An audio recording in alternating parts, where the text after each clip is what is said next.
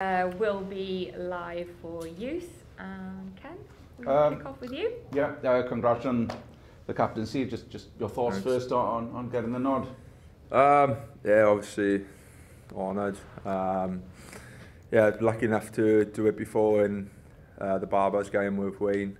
So yeah, like you said, it's one of those things, I guess, when you're lucky enough to have your first cap for Wales, and obviously to lead such a great bunch of boys out. Is obviously never, I don't know, tip the hat, I guess. Is it more special, and do you appreciate it more given what you've been through in the last year from that injury against Japan? 100%, yeah, of course it does. Not just even being captain, I just think probably take for granted as rugby players, probably what we get to do every day. And when you're a kid, you look up to wanting to be a rugby player, and then when you get there, you probably take your eye off it a bit and realise what you're doing. And unfortunately, when you have these breaks that are part of the game with injuries, you look back and yeah, you've got to appreciate more, especially probably when you haven't got too many of those days left.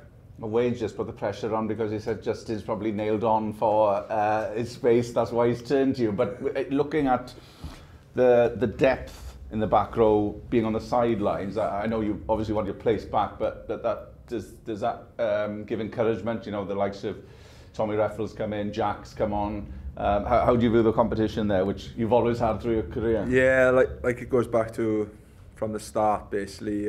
Blinking 12 years ago when it first all happened, it was crazy back row then, and it's always been such a position where there's so much strength with whoever plays there, which does an amazing job. So we're there, we try to help each other as much as you can from the start of when it happened to now, making sure whoever's in that back row, whether it's the three or with whoever's on the bench, come on and work well together in whatever position we're going in. Just a final one for me. Wayne just spoke about flexibility and being able to play numerous positions. Given that 34 will go to the World Cup, has it become a pressure on players now, given that you probably have to sort of play in a few positions to get into a World Cup squad? I think it's probably more the way rugby's played now, as in you can't just have one good skill anymore. It's more like you get found out if you have a weakness, and rugby these days you've got to be able to do everything, whether it's line out, to pass, to tackle, to everything. And I think as a back rower you're involved in all them, so you've got to try and be able to get as many strengths as possible really to fit in any team, no, even a squad. Cheers, Justin. Describe yourself as a captain. I've always been lucky enough to be captain of the Ospreys for a number of years now as well.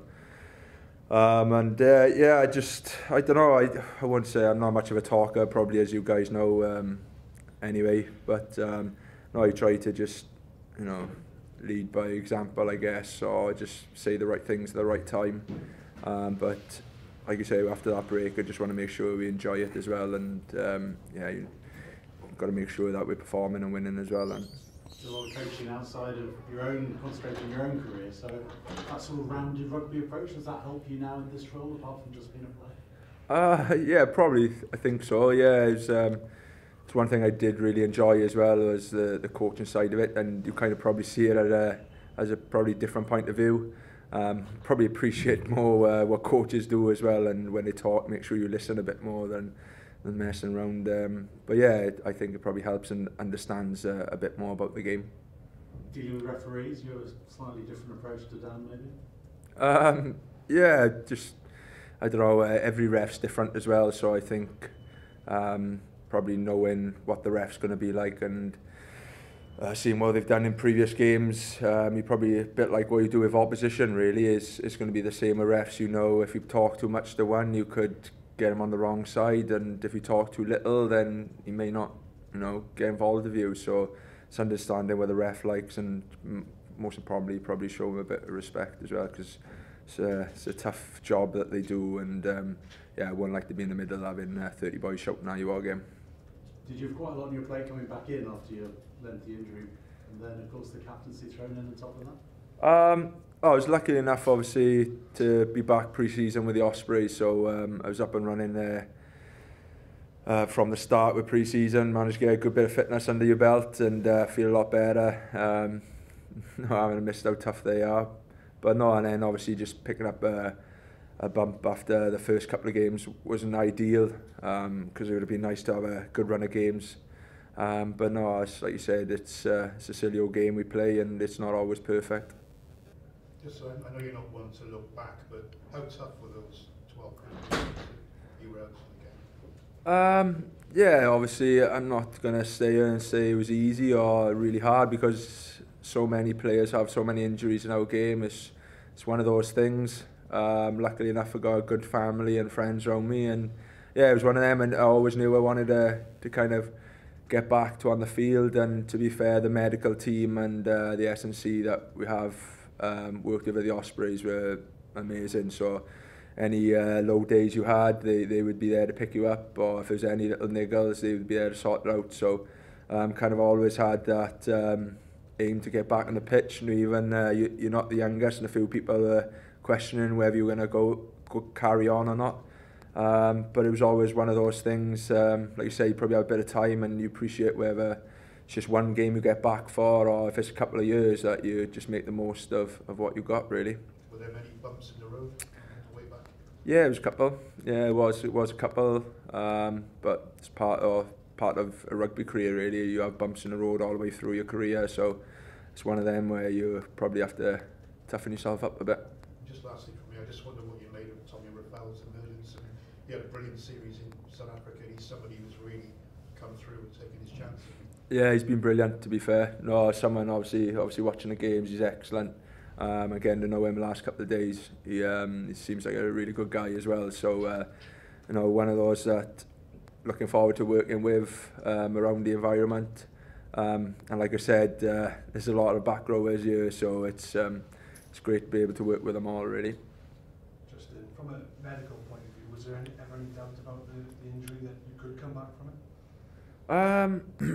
Not really. Well, I say not really. It was one of them. Probably it was a bit unknown, so there was no like theory or history of whether it could or couldn't come back. So it's one of them where, yeah, it probably was a bit of doubt in a little bit, but nothing major. It was one of them that you knew the trust in the surgeon, and with your great S&C and conditioning team I had, and yeah, it was one of them that hopefully could get over the line. And just on the captaincy, how did Wayne ask you? Was it face to face or on the phone? Or? Yeah, he texted me first of all, and then I was a bit sketchy online. I was like, oh, what have I done now? But then, yeah, just spoke, and yeah, he was just brilliant, really. We spoke a few honest questions to each other, and it was great. Yeah, just the way he spoke about it was perfect, really. Was that before you came into camp? Or? Yeah, it was, yeah. You mentioned in the video that the WI penalty, you were a bit surprised by the call. Why did that come as a bit of a shock to you? I'm always shocked when you get called up for Wales, whether it's first to last, really. You never take for granted, no matter what. I think you ever take, if you take your eye off the ball when you're playing club rugby, then yeah, you're just not going to do the right job. And what was your response to Wayne? Well, when he rang, or yeah, it was obviously a great honour, and I didn't see it coming, to be fair. Just because, yeah, you don't, I guess, and then just had a bit of a chat, like a bit of a private conversation, really, and then I got just a few questions for him, and he had a few questions for me, and yeah, it was good. And then, obviously, you've captained Wales before. What have you learned from those experiences that you'll take into this campaign? I guess, obviously, with the players that we got in this squad, you don't hardly do anything as captain, to be fair.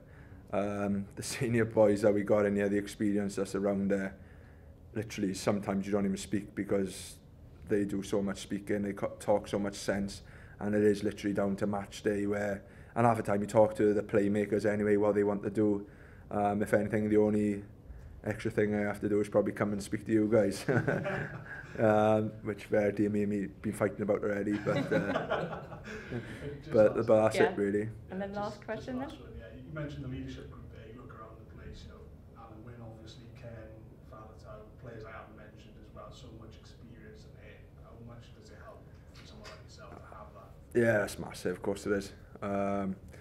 Yeah, and yeah, it is. Like we said, we had our first like little meeting last night, and yeah, you look around, it's crazy, the experience and just the knowledge just in the huddle that we had, and yeah, it's one of them, like I said earlier, really, you do hardly any speaking, and they're the ones there to help you all the time, to be fair, and they are brilliant at that, you know, Ken, everyone, to be fair to them. Okay, they thanks. couldn't have given you a tougher game to start with, could they? 69 years since the last time we won, 32 successive defeats. What is it about the All Blacks? Well, yeah, they are up there as the best in the world, isn't they? And there's obviously that bit of history with us and them. And like you said, we always struggle our first game as well, which we know in the past in the autumn. So yeah, not a bad way to start off, like you said, is it? So soon test it out. But we're obviously looking at the bigger picture as well. The World Cup coming ahead, and we're just looking to obviously build on the momentum now going into that, making sure we put performance in, getting the results, and obviously we've got to do that looking at one game at a time with New Zealand first up. It's interesting when talking about the long term. This is the last one now, though, yeah. Players look at it in that way as well. Sorry, say again? So the players look in the same way as the coaches at the bigger picture, the World Cup coming up, and this being a starting point. I think, as a player point of view, you can't obviously take your eye off the first game, but you know, for the squad that's going to go into the World Cup, if you think you build momentum, confidence builds in the team, you're only going to get better and better as you head into that World Cup, and you go into the World Cup full of confidence, then anything can happen. Great. Okay, thank you.